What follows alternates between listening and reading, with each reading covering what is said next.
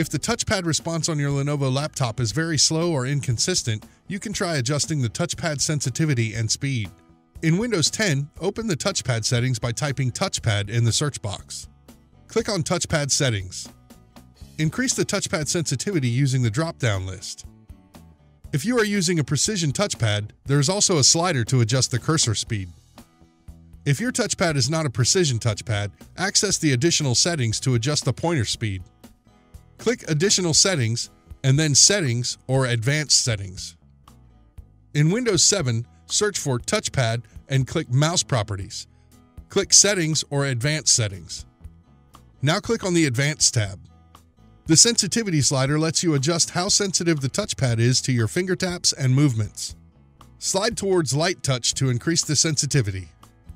If that did not work for you, you can install the latest drivers for your touchpad and try again. Check our video on what to do if the touchpad is not working.